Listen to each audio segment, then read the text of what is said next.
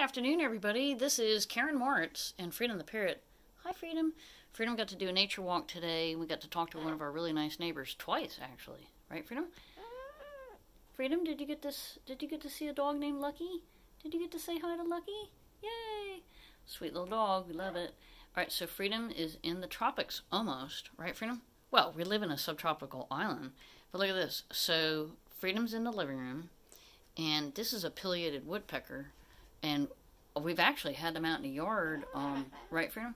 And the woodpecker even had a little baby, which I got on film a couple years ago. Hi, Freedom. What's up, Freedom? Now, this is the only fake tree we have in here. Is that, Freedom, is that a true statement? Oh, my God.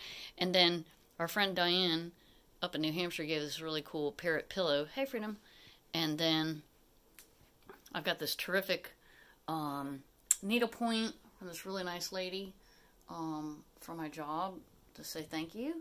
And there's a picture of bird number 2, because Freedom is the second parrot that I've owned. I had, hey, Freedom. I had Boo for 19 years. He was a yellow-fronted Amazon. Now, Freedom is a Panama Amazon, which is a subspecies. Freedom, are you a subspecies? So, Panama Amazon. Freedom is, again, 20 years old. Hello, Freedom. And Freedom's like, okay, this is about all I can take for standing on this chair. This is the big wide chair. And then I do have this great book to read yet.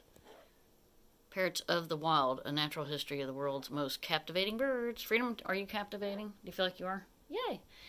So Freedom is so glad to be outside today. It was really beautiful. All right, guys, we're signing off live from Hilton Head. Freedom, can you say goodbye? Bye, pretty bird. He doesn't really know how to say goodbye. Hi, Freedom. Freedom. Bye, pretty bird. Okay, Freedom, we're signing off. Yay! All right, everybody. Well, thanks for watching. Have a great day.